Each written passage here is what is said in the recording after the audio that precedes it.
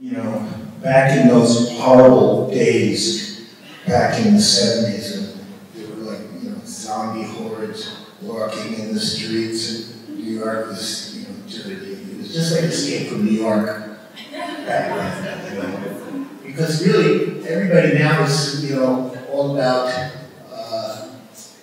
you know, I wish it was back in the 70s, but everybody I knew, I didn't know one person who at some point didn't say, it's really fucked up and horrible here, and I can't wait to get out. And there's this great Lou Reed monologue you can get on YouTube where he says how much he hates it in New York, but how much more uncomfortable he is everywhere else.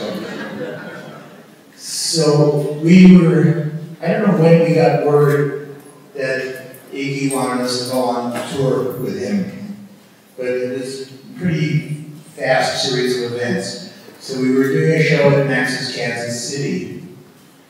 And now, you know, I just went by there the other day, and the sign says Max, M-A-X-X, Fresh Freeze, whatever the fuck it is.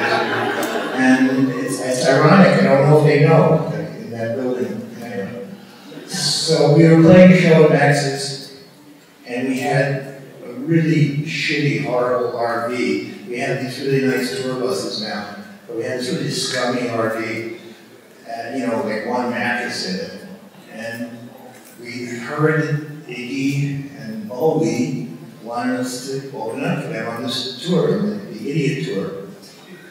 So we did this show, and must have, you know, left Max and said, I don't know, 1 in the morning or something like that. We get into our RV, and we drive up to, I think, Toronto, one of those cities out there.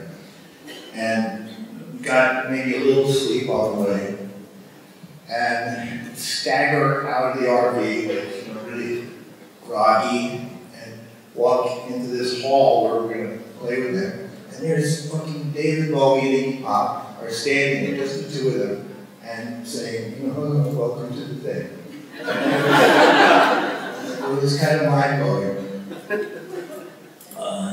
You know, it was a real big deal that Bowie was acting as a backup musician for Iggy. Even then, you know, he was showing his respect for Iggy, which was a nice thing.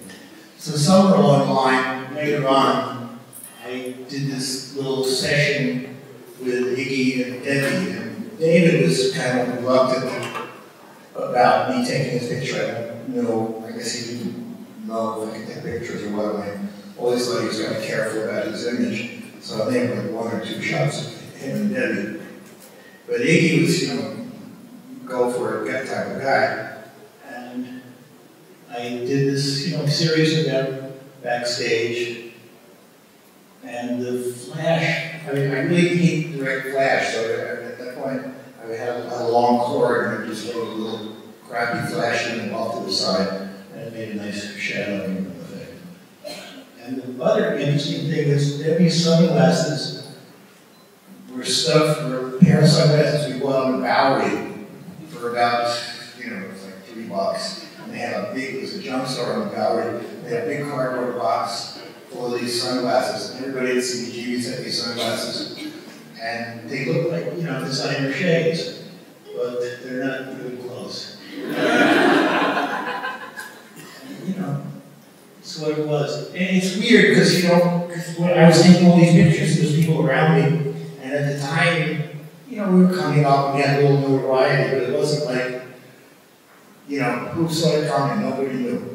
I didn't know, you know, 30, 40 years down the line, everybody was going, oh, it's iconic stuff, you know.